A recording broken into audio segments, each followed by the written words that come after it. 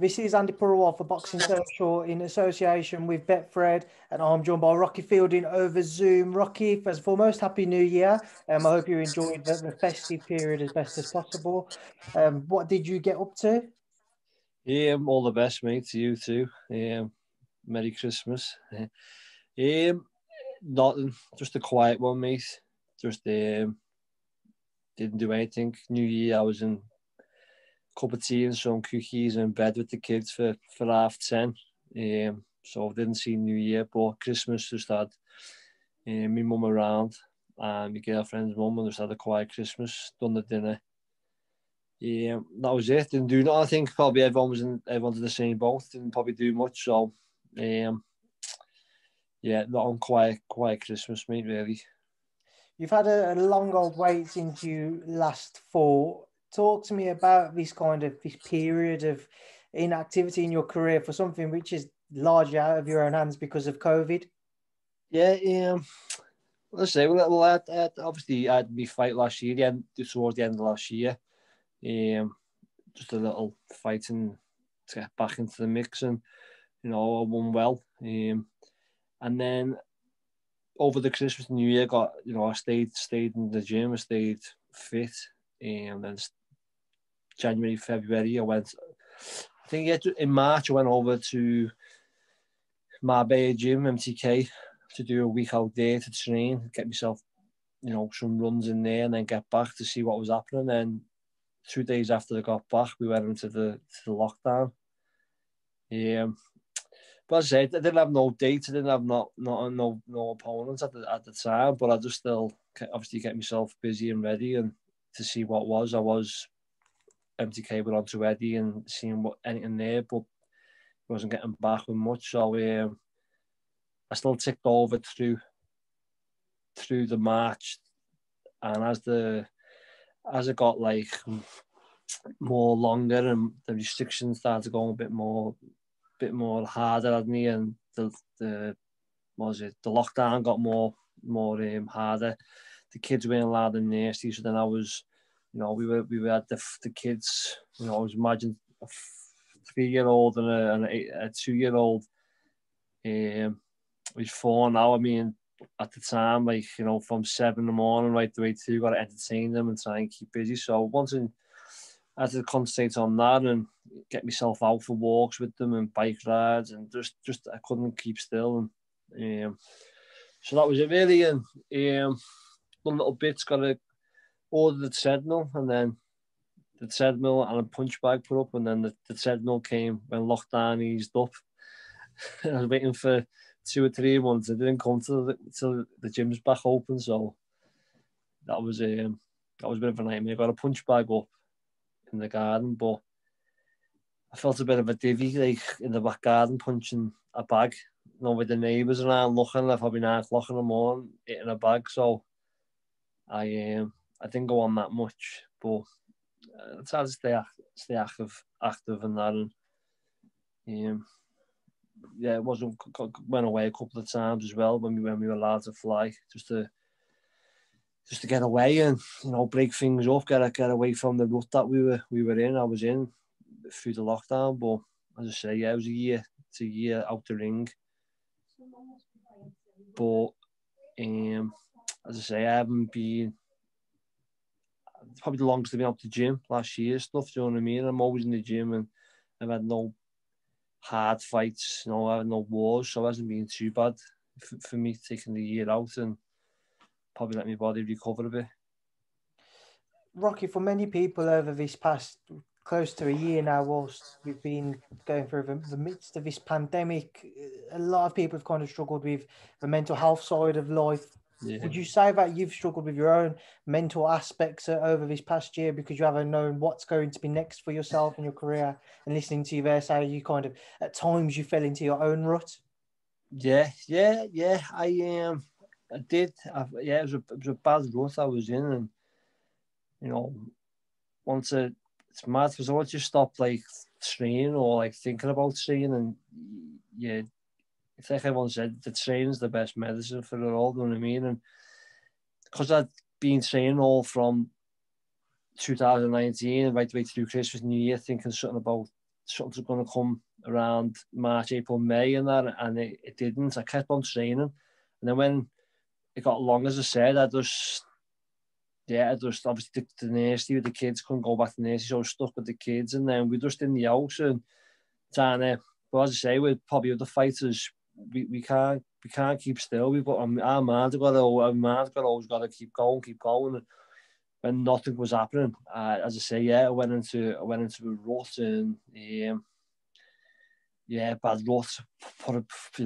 Put the pounds on from what I usually walk around. That, the first ever time I've ever been this heavy. Do you know what I mean? And it's not a big problem. I've never been this heavy or things like that in my life. But I think everyone was in the same boat. But they'll say, well, once we were allowed to travel, I went away. Took the kids, my family. We went away. We had the holiday booked in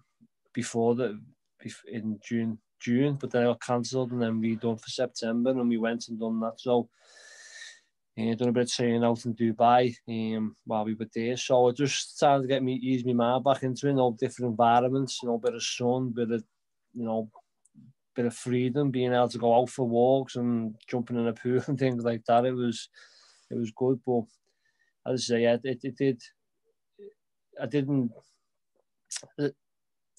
been planning on outside the ring as well, and I've, I was opening an academy for the kids. We had that in place to go last year, and then obviously this happened.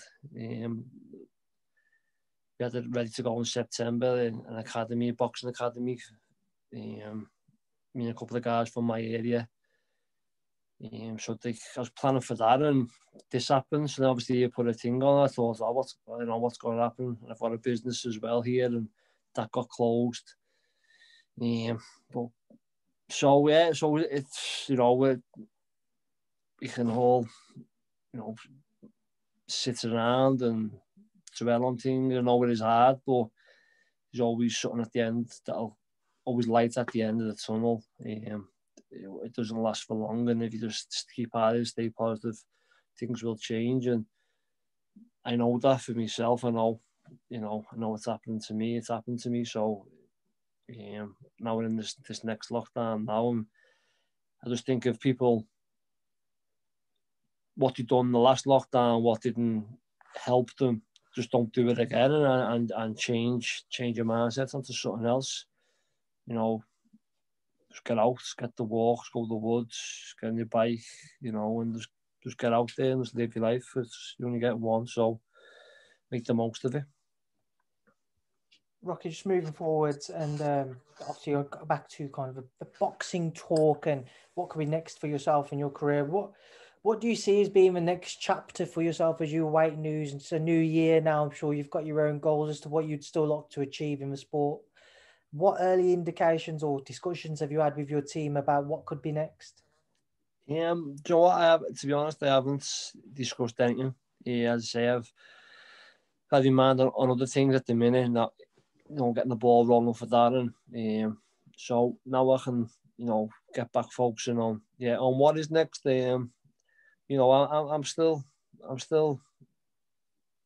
fresh. You know what I mean, and I can fight at a super middle, and I'm big enough for 175. My last fight was 175. So if the options come, the fights come, I think everyone's in the position where they'll fight anyone now and take anything, because everyone's been waiting and stuff like that. And I'm not in it to be a stepping stone for the prospect coming through, and fight me and it's a gatekeeper or something like that. I'm not in it for this. And I can see there's been super middleweights that have been fighting over this lockdown, light heavies, and so I just want to get myself back in the mix with them. My rankings are good. Last time I looked at my rankings are good in the top 10, and we look at you've got Billy Joe, Callum, me, Ryder, beat Ryder. He's doing well. He's had a couple of fights too. So, I'm still, still ranking, still good in there, and as I say, in the world scene as well. So, I'm just waiting to get back in, get back fit, get some weight down, and say fights come at 175 opponents, I'll take them, and super middleweight, just the big names, big fights, get myself back in the mix, being in with the big name and a big opponent, Canelo, and we'd be no bigger than him at the minute, is he? So the ones below him and the names below him who are ranked, I'll take them if the phone rings and things can happen. Just one man that you mentioned there, Rocky, is John Ryder. When we did an interview, it was about midway through last year. You said you'd be happy to rematch him again. You'd be happy to rematch him for what would be the first time. What kind of came of that, if anything at all? Because it received a very good reaction on social media when we put a clip out of you saying you'd be happy to face John once again. Did anything further come of that? No, I done it because the way we were all like waiting around to see what was going on with fights, and you couldn't fly abroad, you couldn't bring fighters over, and I knew like Callum and Billy Joe probably were waiting for the Canelo fight to see, and then there's me underneath in the rankings, and then there's Ryder, and I just said, let's fight, let's sort something. But obviously, nothing came of it. Nothing came for months. I had a bit of banter with Chavez Jr., put it to Eddie, and nothing came. And so I just, as I said, so I didn't do much. And then I got a phone call off Jamie. He rang and said, had a phone call to see if he wanted to fight John Ryder on the Joshua bill. I said, when's he fighting? He said, it's in 5 weeks. And I was like, okay, not a chance. He probably told Ryder to get back in the gym in the summer. He's probably been training since July. I've been told he's nothing going on, nothing happening. And then 5 weeks, do you want to ring me and thing, So that was probably why he fought on the Golovkin bill then.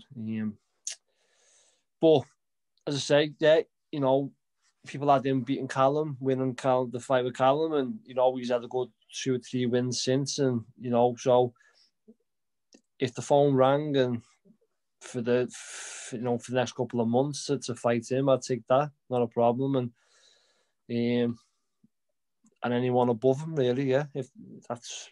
But as I say, at the minute, nothing's being discussed on what's happening. But hopefully, once we get January out the way with what's going on, we can start talking and see what's available for me. I say I'm not waiting around to fight prospects, up and coming fighters. I've had a few calling me out and that, and I'm not here to do it, to do that. So, anyone in the top 5, just I'll take them. Rocky, just moving on from yourself, just get your thoughts on a couple of the fights and fighters. Martin Murray, a campmate of yours, he obviously fought Billy Joe Saunders in December last year. Came away, unfortunately, with a defeat, and to since then announced his retirement. Just kind of reflect on that fight for me, Rocky, and Martin's subsequent decision to retire. Yeah, I text Martin, and he texted me after it. He said there's time was caught up with him when he was in there, and but he's had a fantastic career, and where I am today and what I've done is only because of Martin and Oliver, and the last bit of my career now with Jamie. And I walked in Oliver's 10 years ago, and I got put in with Martin sparring. And I've learned so much off him in the ring and outside the ring, and he's had a great career. He's had 2 times where he could have been a world champion, should have been. So I've travelled with him, camps to South Africa and stuff. So I wish him all the best now, and we always text, we're always in touch. I think we're going to meet up in a couple of days or so, or a couple of weeks. See him. I haven't seen him for a while because I didn't go in the gym while he was training in the camp, and Jack Castle had the fight as well, because I had nothing coming up, so I didn't want to be around in case, you know, there's testing and people are getting positive, you know, all the training and then come to it and they've been connected. So I stayed out the gym and I didn't really see him through the camp, and it was doing me head in. I was keeping, you know, texting, and I said to Jamie, and I said, I don't really want to be in the gym while he's training, just in case anything, because I haven't been in, I've got no date. So, but he texted me, said everything was great in camp. The fight week was great. He made the weight great and that. He said just the next day, just in the ring, just time caught up. So, boys say, no, man, back in the day would have given Billy Joe a hell of a fight, you know what I mean? So, I was wishing him all the best now for whatever he does now. And a fight which has been muted for Billy Joe is that we've won with Canelo, looking at around May time for that. Canelo wants to unify the 168 division, Rocky. Before we come on to that, Canelo Callum Smith obviously took place last year, two of your former opponents. Just wanted you to reflect on that game for me, and what are your thoughts? You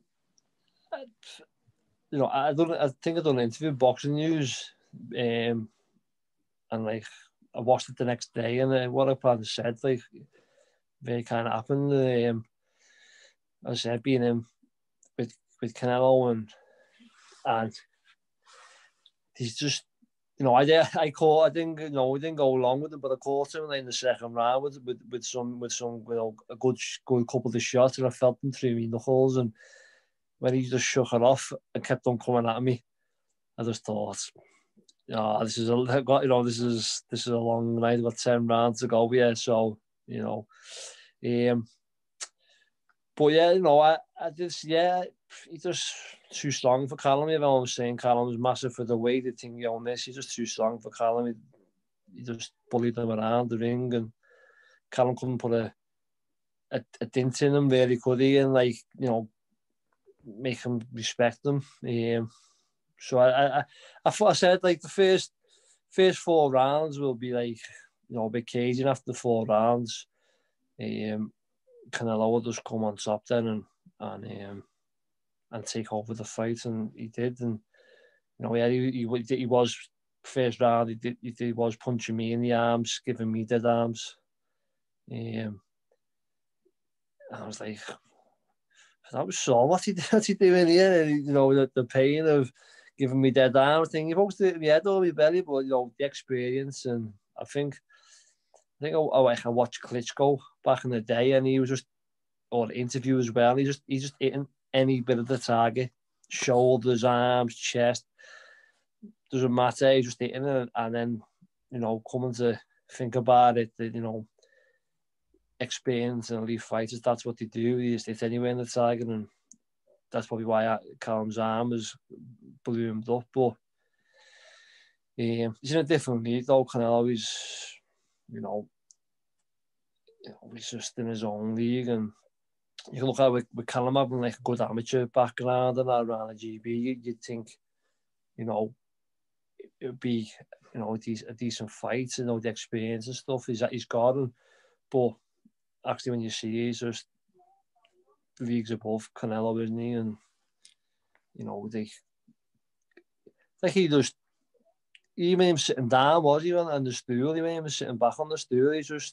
He just knew what he was doing. I think if he could have went up to second gear, third gear, and put the pressure on a lot more, and upped it a lot more, he probably could have got him out of there. But no, it is what it is. He's just different league, and, you know, sure what happens next with Callum, I wouldn't know what his plans are. In Billy Joe's case, as I mentioned earlier on, with regard to Canelo after he defeated Callum, he's been mentioned for it. What are your thoughts if Billy Joe does face Canelo? How good of a chance do you give him? Because a very different style to obviously Callum and to yourself when you fought Canelo. Yeah, no. I just don't see anyone beating him, really. I know style, everyone's saying style and that, and he's sicky and this and that, but he has got the power, Billy Joe, to as I said before, like, to put a dent in him and to, like, get respect. You just so the star can be on his toes, bouncing around the ring, getting the shots off, but then he'll just wear him down, and he always finds a way of winning. Even though he looks like he'll be losing, not winning rounds, but in the end he finds a way and ends up, winning or taking them out or going to the point. So as I said in the last interview, look at the last fights. Look at Callum's last fight with Ryder. Everyone was picked Ryder. He won. I didn't really see much of the fight.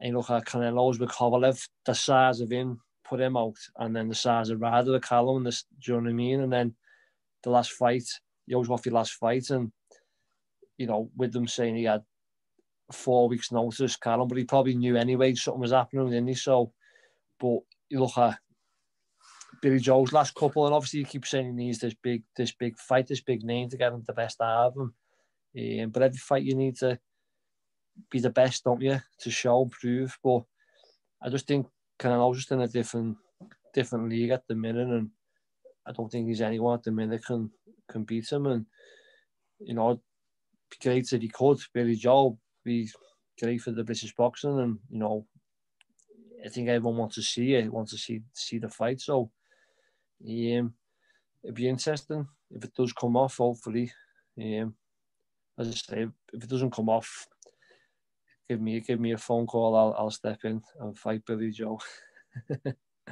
Rocky, it's been a pleasure to catch up with you. I'm sure it won't be the last time this year. No. Stay safe. I'll speak to you again soon. Thank you for your time, and thank you for Boxing Social. Sammy, hopefully next time we speak, I have some news on some fights or something happening.